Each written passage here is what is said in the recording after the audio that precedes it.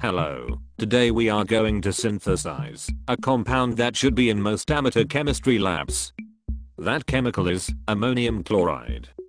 This chemical will be used in future videos for making various pyrotechnic devices, ranging from smoke canisters to the dangerous moisture activated negative X.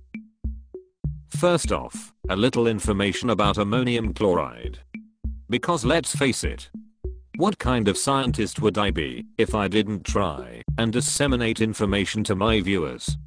Ammonium chloride NH4Cl is, in its pure form, a clear white water-soluble, crystalline salt of ammonia.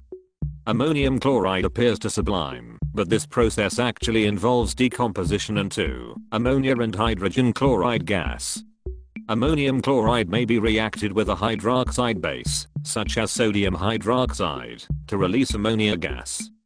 Now that I have given you a little bit of knowledge on ammonium chloride, let's get started on our reactions. You will need for this reaction a 500 ml flask, 200 ml of 32% hydrochloric acid, 200 ml of 35% ammonium hydroxide, 150 ml of 99% isopropanol. Ice bath, filtration, heat source, and a stir plate if you have one. 35% ammonium hydroxide is a clear ammonia solution you can buy at the store. The 32% hydrochloric acid can be purchased as muriatic acid at a hardware store.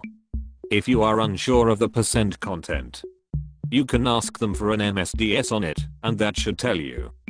Be aware that these chemicals are reactive, and that you should be using glass or PVC containers for your reactions. Now to begin our reaction.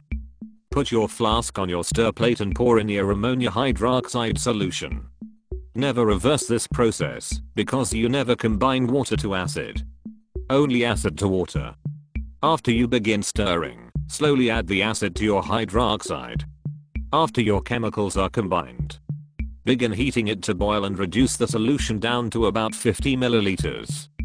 Allow the solution to cool, or you can put it on ice. It will begin to crystallize, but after it has cooled to room temperature, approximately 25 degrees C. After it's cooled, combine 100 ml of the isopropanol to the solution and the rest of the crystals should crash out of solution, because the salt is very insoluble in isopropanol. Filter the crystals and wash with isopropanol to get rid of any additional water. After this you should have a relatively pure 100 gram sample of ammonium chloride. Spread it out on your filter paper and let it dry. After it's dry you can container it, and you have your ammonium chloride for future experiments.